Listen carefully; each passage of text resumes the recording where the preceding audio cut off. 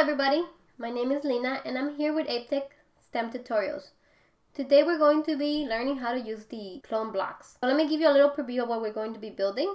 As you can see here, this video on what we're actually going to be building. Stick around if you guys want to learn how to do that. And like always, don't forget to like and subscribe to our channel for more videos.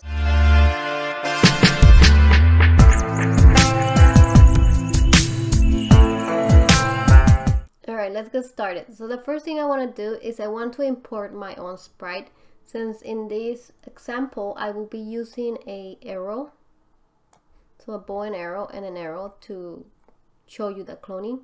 Get rid of the cat here. Go here and I want to upload from my computer a specific image that I have.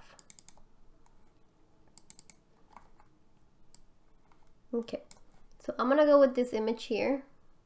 It has no background, so that's why it looks black, and just ignore the rest of the images. Those are gonna be for a final series game that we're going to build together later. Okay, so there is our arrow and bow.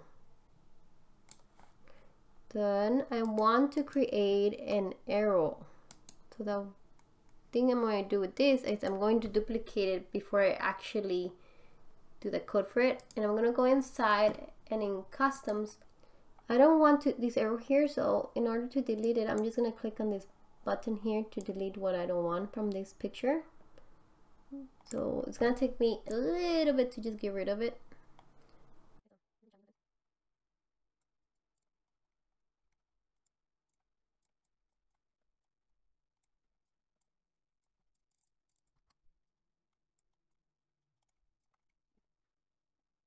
I want to get rid of the bow.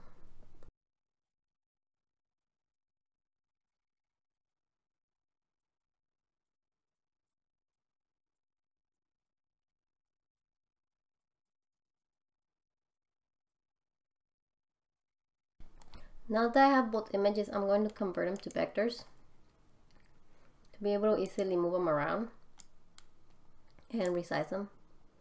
They're a little too big, so I want them slightly smaller. Let's go to the bow. Let's put them on top of each other. And let's convert this one to a vector too. And let's make sure that it's centered. Let's first go to our bow and arrow here. And let's start it with the code. So I want my bow to follow the mouse pointer when I move my mouse. So we're gonna use a flag. So whenever the flags click forever, I want my sprite, which is our bow, to follow the mouse pointer. Let's go ahead and do that. As you can see, it follows the mouse, but it's following it from the back. So what we want to do is we want to go into the sprite, into the customs, and we want to flip this. So we're going to flip it horizontally to make it follow the mouse on the front like this. Now let's start the code for the arrow. So what we want to do is the arrow, every time I click on the space bar, so let's go ahead and find that event. When I click on space, I want it to clone itself, and clone is under here. I want it to clone itself, so it's gonna say clone of myself. It's gonna do a clone of itself. So what do I want it to do when it does a clone of itself? So we're gonna pull this block here that says when I start a clone, what do I do? So what I want it to do is to go to the bow. I want it to go to the bow and arrow right here, which is this guy right here, to this sprite, and I want it to point towards mouse pointer. Then what I wanted to do is I wanted to move until it touches the edge here. So let's go ahead and do a repeat until loop. Here. And we're going to be sensing on when it touches the edge. So when it touches the edge, I want it to keep moving. So I want to move it by 5. And let's see what that does. So as you can see, our bows are being shot in the right direction, but our sprite here is pointed in the wrong direction.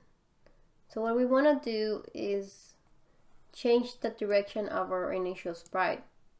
So let's click on the flag here. When the flag is clicked, I want our bow to point. So right now it's pointing 90. If you click here, you can actually drag it and change the direction of your bow. I want it to point in the -90 direction. So I want -90. There we go. So now our bow will be pointing in the right direction, and we will be shooting the bows depending on where the mouse is.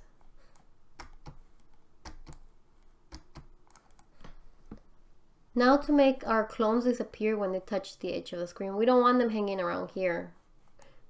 So let's go ahead and do that. So to make them hide, what we want to do is we want to go ahead as block, which is delete this clone. So we're going to delete the clone once it gets to this part over here. So now when you shoot the clone, the arrows will disappear. And that's what this delete clone does. Alright, so let's summarize this for everybody.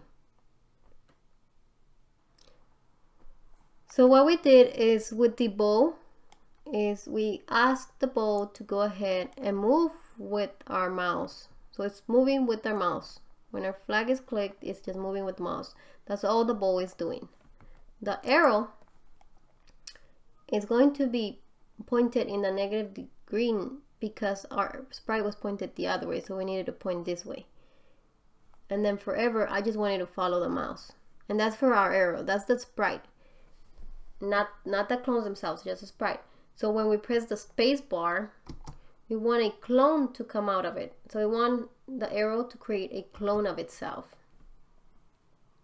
And when the clone happens, when the clone actually starts, we want it to point towards go towards the bow and arrow, and then point towards the mouse. So the bow is gonna go where the mouse pointer is.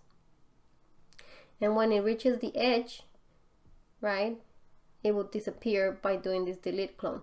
So the 5 in here is saying basically repeat the movement of the arrow of the clone, make it move 5 steps at a time until it reaches the edge. When it reaches the edge, then it exits this repeat until loop, and then it gets deleted. And that's it. That's how you make a shooting game basically. So to clone, you guys need 3 blocks. You need make a clone of myself, which basically clones the sprite that you put the code in. So it's going to be making a copy of that sprite. And then you need, when I start a clone, this specific block allows you to do something to those clones. So you can manipulate the clones based on what you put under that. And then you have delete this clone. Then you delete the clone when you're done with whatever code you were doing in the middle. So when you're done with that code, you wanted to delete that clone. And I'm going to give you guys a quick preview of what we're going to be building with these clone blocks, as well as the other concepts that we have learned in our other videos. So let me go ahead and show you guys.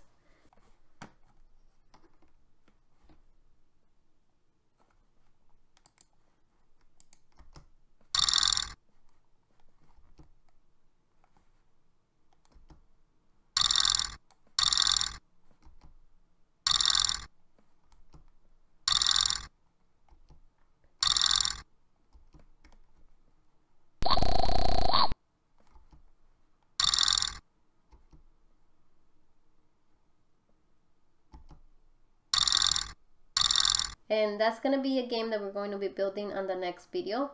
So don't forget to go ahead and follow us and subscribe to this channel so you guys can go ahead and build it with us. Alright guys, so that was all.